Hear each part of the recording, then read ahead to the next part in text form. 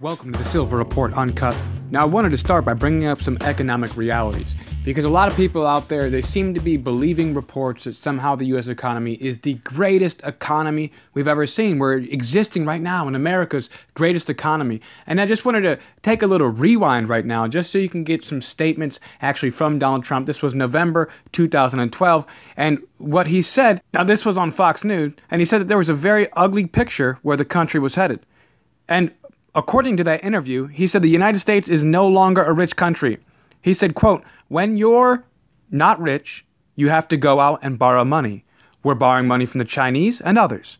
We're up to $16 trillion in debt," unquote. And so he was pointing out at that time that a downgrade to the U.S. debt was inevitable. And he said, quote, "We are going up to $16 trillion in debt very soon. And it's going to be a lot higher than that before he gets finished. When you have debt in the $21 to $22 trillion range, you are talking about a downgrade no matter how you cut it." Now, may I remind you that we actually just crossed over the $22 trillion for the debt. Now, it's not just debt, because there's other numbers I've been pointing out recently, and I just wanted to really show you the truth, because really he was speaking the truth back then, because you know, he did make a mistake. I believe that he should never have taken credit for the economy. Ultimately, presidents have no final authority about the direction of the economy. This is exactly the reason that he was going out, and he was pretty much begging the Federal Reserve to keep interest rates low. He knows that the interest rates being at 0% have been the only thing continuing to give us this facade, this image that the economy is strong. When the interest rates began to rise only slightly, just a little blip, we see there's chaos throughout the entire financial system.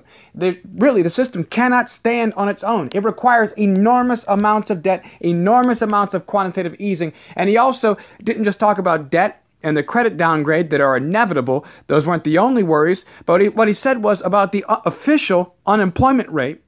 He said, quote, "It isn't a real number," unquote. So the real figure at that time, of course, in 2012, he said is closer to 15% or 16%. He even mentioned that some believe the unemployment rate at the time was as high as 21%. And the way he worded it was, right now, frankly, the country isn't doing well. Recession may be a nice word, unquote. And so I wanted to ask right there, what changed between then and now?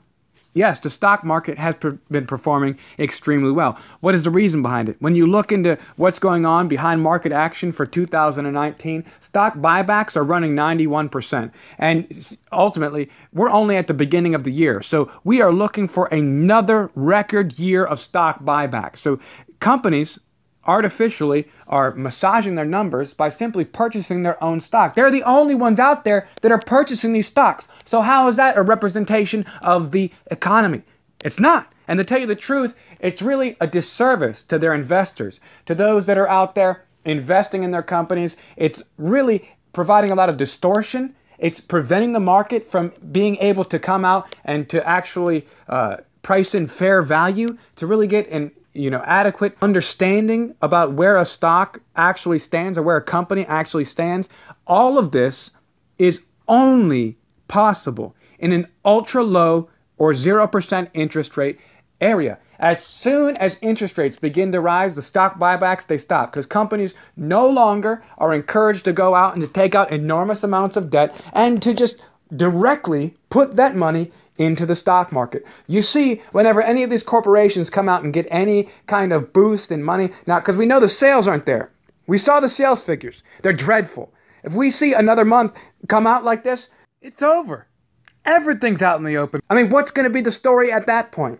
So the sales aren't there. But worse than that, all of this massive amounts of corporate debt, what we have going on in America is a very new phenomenon, which is these zombie companies. These companies who do not even make enough in sales, they don't even have enough in gross revenue to be able to cover their interest payments. This also is only possible in ultra low or 0% interest rates.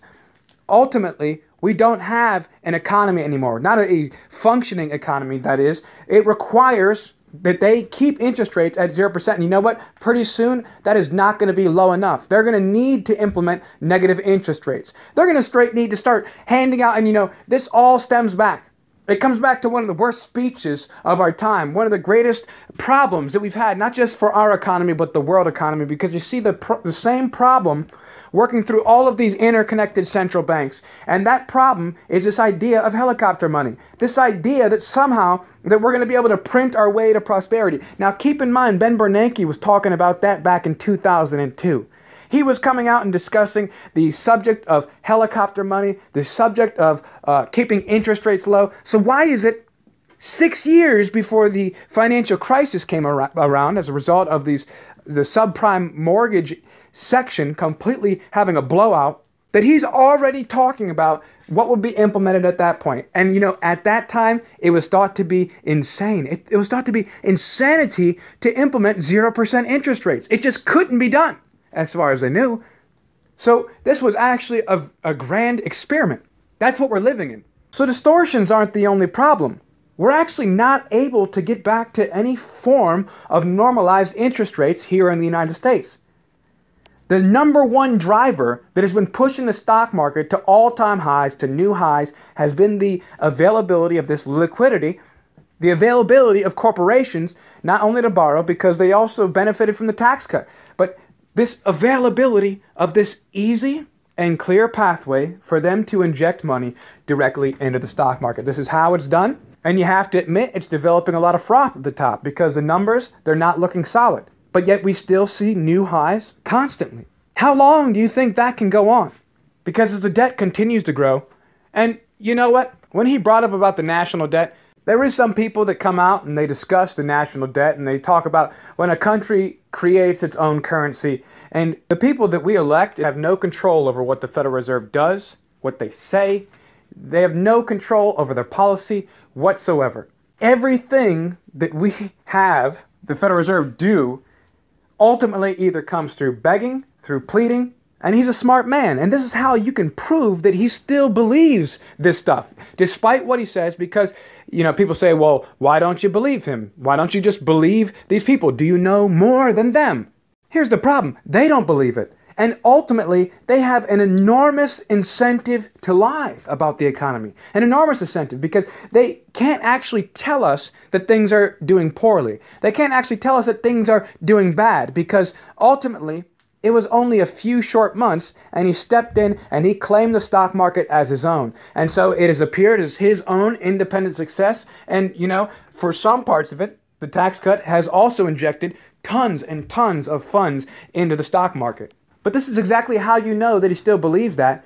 That call that was made over to the Federal Reserve, and there was even discussion at that point about firing Jerome Powell and putting in a new Federal Reserve chairman who was going to implement and continue this easy money train, this 0% interest rates, or accommodative policy, whatever new term that they continuously have to keep regurgitating in a different form just to make sure that we never keep hearing the same thing too many times and start to realize that this train is only going one direction. So he believes that the economy is still as he described in 2012, because every time the Federal Reserve got together and they were having discussions and they came out and agreed that they were going to raise interest rates by a 0.25 basis points, he asked them to stop every time.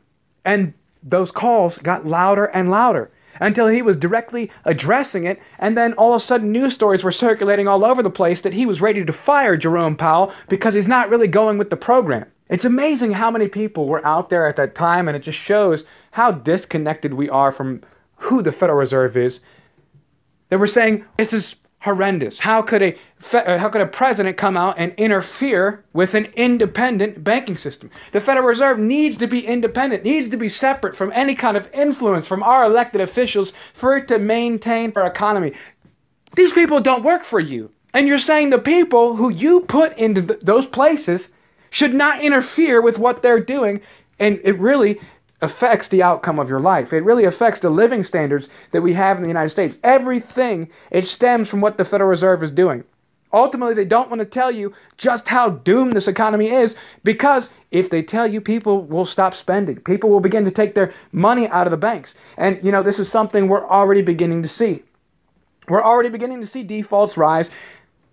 We're already beginning to see a serious contraction in the housing market just simply by just what little bit they raised interest rates. And notice how well the stock market reacted after December and after Christmas Eve when we saw those huge, massive losses. Look how well the market has reacted since then, because everyone talks about this rebound. Don't worry, the recession's over. And that's because the Federal Reserve entirely and totally changed their speech. So he's going to be going, Jerome Powell's going to be going before Congress to go and answer some questions about his reversal of his announcement of his policy, because they've completely changed their tune. Why is that? Because they know what everyone who truly understands the markets know, and also what Donald Trump knows, that we got nothing left. A country that does not produce anything.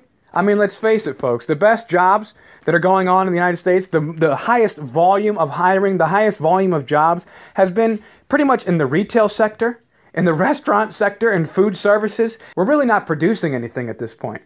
Everything that we do, including all of those amazing unemployment numbers, they are highly dependent on the continuation of consumption. But people have stopped going out to eat as much. People have stopped paying their car loans. People are stopping shopping around for new houses. People have begun not paying their student loans. The problem is it's inevitable. There's nothing anyone can do to stop it. In fact, when you go in and look at some of the information that they put out before all of this happened, they knew that this was going to be the direct consequence of their actions. This was always a pet project of Ben Bernanke's. And let me tell you what, no matter who's in charge, the people in charge will never tell you the truth. And the reason behind this is because they want you to view them favorably. And this eagerness and this push for higher and higher stock prices at any cost, by any means necessary, in the end of the day, it's only going to actually magnify the collapse when the time comes. I would love your comments on this video. Tell me what you think, because a lot of people have been very vocal about this subject. I just happen to feel like honesty, above all else, is the most important. And I thank you guys for stopping by. Like the videos, share the videos. As always, stay safe.